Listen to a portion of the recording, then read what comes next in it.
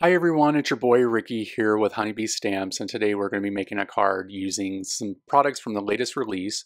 We're going to be using Sleigh Bells Ring, stamp set, and matching die set.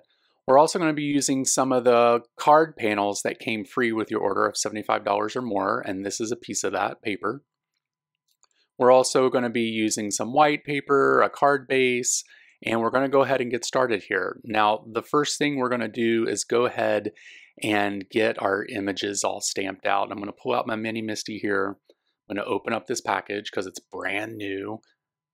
And then we're going to go ahead and take the sleigh off of this plastic and place it onto the paper here. Now, we're going to go ahead and get that placed onto the MISTI here. And we're going to be using some red ink to go ahead and get that stamped down. And I did stamp that down twice because it was a little splotchy. The results will still be a little splotchy a little bit until the ink gets soaked into the paper. So you'll see a little bit of splotchiness as we go along. It'll eventually fill in. The next thing we're going to do is put the wood grain into the sled. So we're going to go ahead and get that placed onto the image there. And we're going to be using some intense black ink from Honeybee Stamps to go ahead and get that wood imprint onto the sled here. And quite honestly, I've never ridden a sled like this before, so I find it interesting that they can actually go in the snow. I've always used a metal or plastic kind of sled when I was a kid. So the next thing we're going to do is put the top part of the sled on.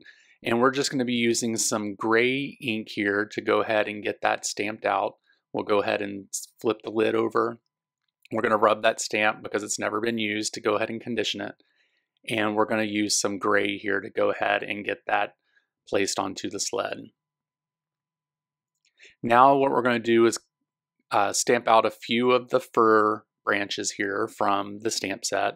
And I'm just using a green ink here to go ahead and get that done. And I actually cut this out 3 times, but really, or stamp it out 3 times, but I only used 2 of them, I believe, in this video.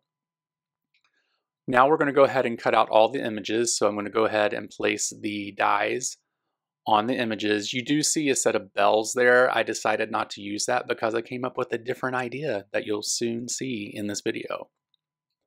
We're going to go ahead and place the dies onto the images, and we'll go ahead and put it through the die cutting machine so that we can go ahead and get those cut out. Now you guys might think I'm crazy, but I needed to cut out the white spaces in this sled here. And I'm just using an X-Acto knife to do this. It kind of drives me insane when images aren't, when they have the white space where there really should be space, it kind of drives me a little crazy because I'm crazy. So, I decided to go ahead and cut out all these little spaces on the sled just so that I can keep my crazy in check. Now I'm just testing out how exactly I want things to hang here. And then this is where I came up with the genius idea with the bells. I took these little itty bitty bells, and then I took this gold DMC thread. I think it's called DMC thread. And what I'm going to do is tie bells onto this, and so that it'll ring a little bit on the card when you shake it. So I'm just going to show you how I did one of them here. I tried to tie this with my big old man hands. It took me a few times to do it, but I eventually did get it through, and I just moved forward. I put on a total of 6 bells. I kind of do 3 on one side, 3 on the other, and then it just hangs. So now that we have those done, we're going to go ahead and place those onto the sled with some little glue dots here. I thought this would be the best way to get them to be onto the card. I did place them on the first 2 bells on the sled, and then the third ones that are hanging down, I just left those hanging so that it kind of, dramatic detail. Now I'm going to go ahead and put the fir branches on, and I'm going to use some glue dots here as well. And I'm just going to place that on there. It's a little super sticky, so of course it's sticking to my finger and everything else that's even possible to stick to. But we're going to go ahead and put the branch behind the back of the sled, and we're going to do the same thing for the second one. I'm going to peel this off and go ahead and place the second branch onto the sled here. This also keeps the string in place as well under the branch. Okay, now that we have that done, we're going to go ahead and cut this piece of pattern paper. Again, this was a card panel that was free with your $75 order or more.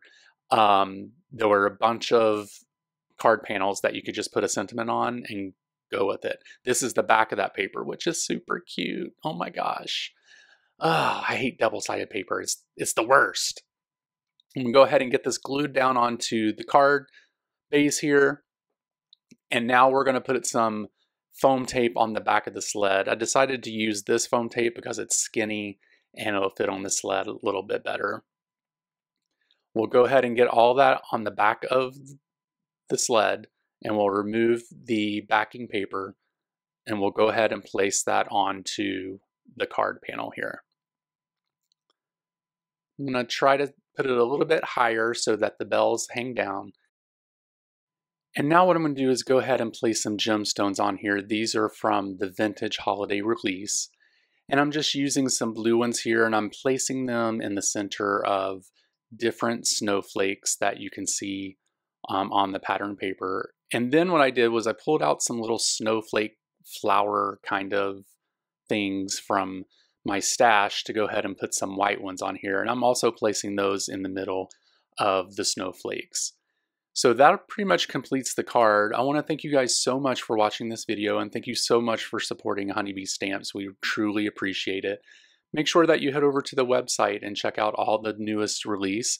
You can also click the links in this video to go straight to the products that I used today.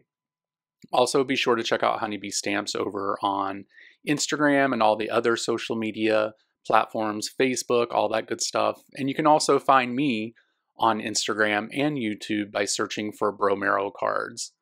So this completes the card today. I hope you guys have a great day and a great week, and I will talk with you later.